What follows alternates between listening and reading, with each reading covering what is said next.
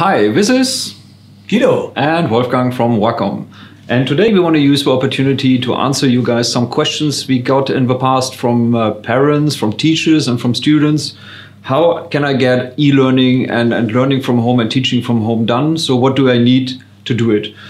So yeah, let's come to your questions. And here Guido can help us perfectly and will show us also how we can do it together with our Wacom products.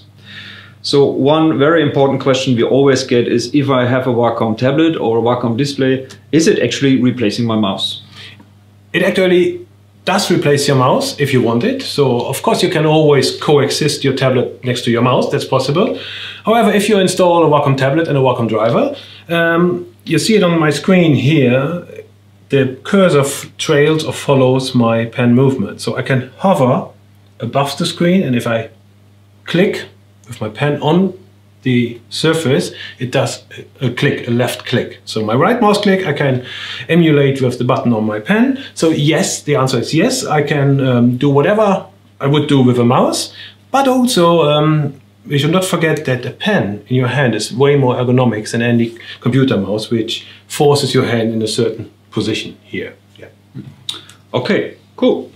Then next thing is about what kind of software do I need if I want to do homeschooling, let's say, maybe as a teacher. So do I need a special annotation software or something? So how can I do it? Yeah, that's a very interesting question. So because also interesting to answer, there are so many software applications in the market. There's software you have to pay for, there's open source software, but so many people don't know that if you have a Windows operating system, for example, you have already most of the software you need on board. So I will not go into detail now on the typical platforms you would use for your online teaching, like Zoom, Microsoft Teams, Jitsi. Of course, you all know this software and you use the software, but what I want to show you is a software which comes with your operating system, which is with all Windows 10 versions since I would say mid of last year. So that is the Windows Ink workspace. So you find it in the lower right corner of your display. It's a symbolized pen here.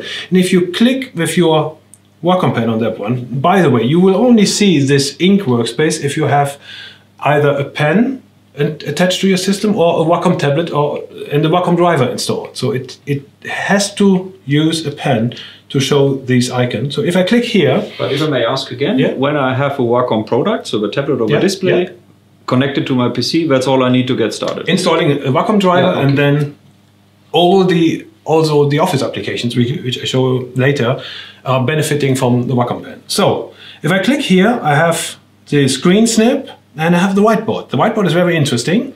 It used to be a separate piece of software in the Microsoft Store, but now it's part of the operating system. And it is basically a very powerful whiteboard software. Let's open a new whiteboard here. So it stores all my previous whiteboards. So I can have different whiteboards for different lessons, for example, for biology, chemistry, history lessons, different whiteboards. And what it gives you is a blank screen and a choice of tools. So we have a multitude of pens in different colors. And you can choose the line width of the pen, you can use the color of your pen, and then if you use a Wacom pen, you can make very nice, natural looking strokes by pressing harder and softer. It changes also how the pen behaves, like on paper. So, and you have a text marker here where you can highlight things on your whiteboard. You can import PNG files. And there are many different possibilities you can use here. You have an eraser where you can erase your software and all that stuff. So it's fun to use, and it's already working with any operating system from Windows 10 since mid of last year, I would say. Okay, so that means it works with PC, that's clear. Can I also do that on Mac?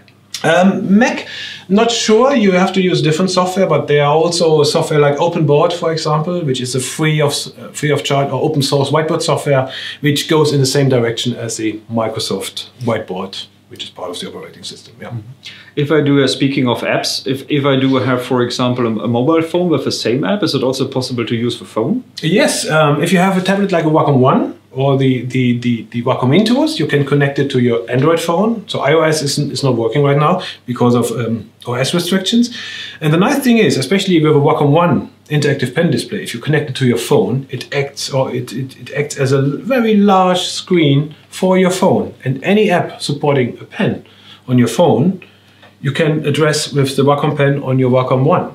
And this is quite nice. If you have a drawing application on your phone, where you usually would use your finger on the touchscreen, here you can use a pen and can do paint and draw and scribble in way more precision.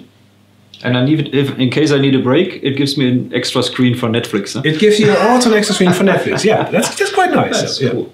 So speaking of these applications, so you did show the drawings and stuff. So means if I'm a teacher, what do I need to get my online lesson started? Yeah, so for online lessons usually, so we have covered the piece with the whiteboard software, so you can do your schooling annotations, you can add some interactivity. If you want to share it with your class or with your students, you would use the meeting platform like Zoom, like Teams, like Jitsi. They have also some nice tools built in to do commenting, but coming back to Microsoft Whiteboard, there's also the opportunity to collaborate and invite somebody to your classroom, I would say, to your whiteboard drawing or whiteboard content by just creating a web shared link, by just clicking here. And now the software creates a sharing link, which I can mail to my class or to my students, and then they copy this link into their browser or into their whiteboard application, and then they can collaborate on the same content. So I can actually ask them to come to the blackboard, in class, and write something on. Yeah. Oh. This adds another level of interactivity and also acceptance for online teaching and online learning here. Yeah. Okay. That's cool. So can I also do, for example, speaking of math classes, for example, can I do writing math stuff on it, or can I draw tables and so on? Yeah, also coming back to my Windows 10 environment, there is also what people not know that frequently is that if you have installed a Wacom tablet, in all the Office applications like Word, you have the drawing functionality built in. Let me open a Word document here. So this is a Q&A session I did with one of our customers. So, and what you see here, this is your Word interface you are familiar with, but what is new is the draw part. And if you click here, you will find a similar selection of pens like you would have seen in the whiteboard application. And here I can use my pen and can write on top of my Word document. And it's using the same pressure sensitivity, so it looks natural, it looks very fluent, it looks like on paper. I can use a text marker here to highlight stuff. So that's very intuitive. And this works with all of Office applications. You can use Excel, you can use PowerPoint, and you can use Word. Same you find also in PDF applications, but also in Word you can import PDFs nowadays. What's also quite nice is talking about math lessons is we have a nice feature in Word. It's called Ink to Math. So let me open a new file for you. And if I do a math lesson, there are multiple ways to draw a formula. So you can use my pen and I can do it like here, like this. But this is just a drawing in my Word document. If I want to have it more useful, I want it part of my Word document, I can use the functionality Ink to Math.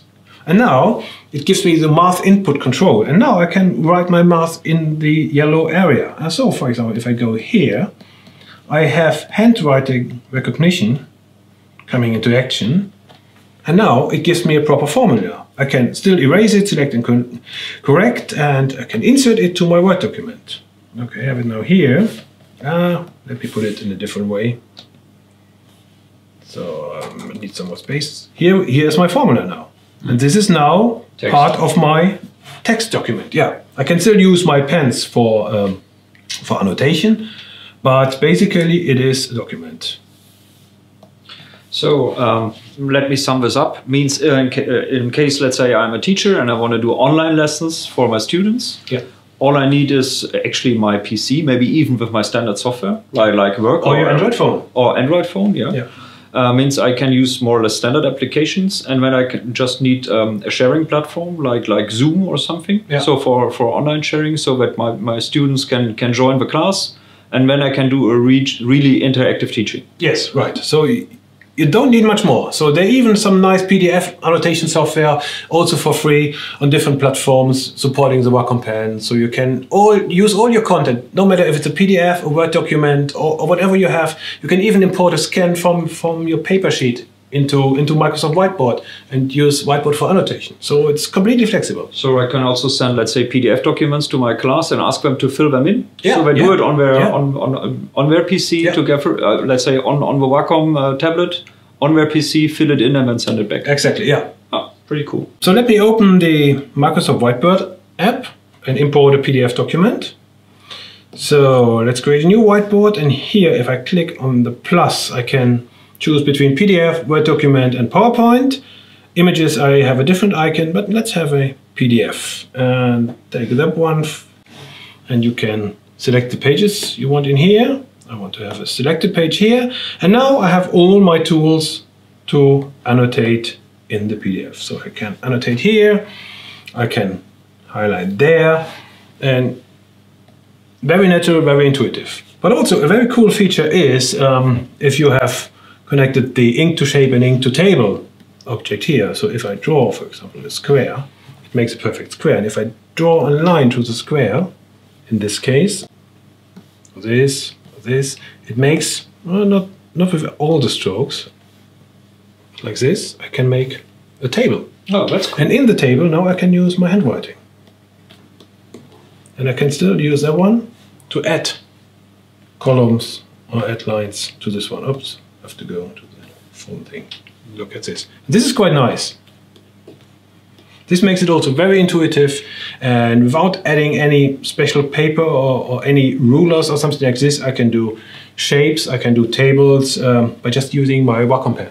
This makes it very intuitive, also for teachers and also for students or pupils in school who are not used to work with tablets or with electronic devices on screen.